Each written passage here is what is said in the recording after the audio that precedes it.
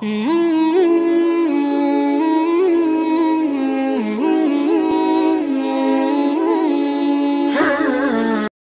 Seedorf has announced on social media that he has converted to Islam.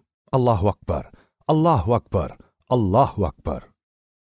The former AC Milan, Real Madrid and Ajax midfielder made the announcement on his Instagram profile, saying, "A special thanks to all the nice messages in celebrations of me joining the Muslim family. I am very happy and pleased to join all the brothers and sisters around the world, especially my adorable wife, Sophia, who has taught me more in depth the meaning of Islam.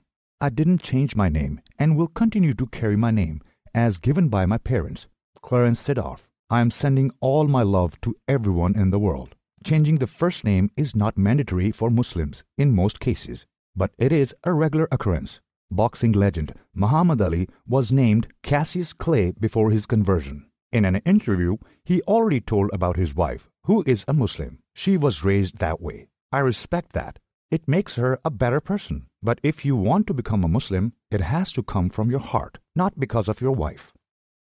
Considered one of the most successful players in UEFA Champions League history, Seedorf is the only footballer to have won the Champions League with 3 different clubs.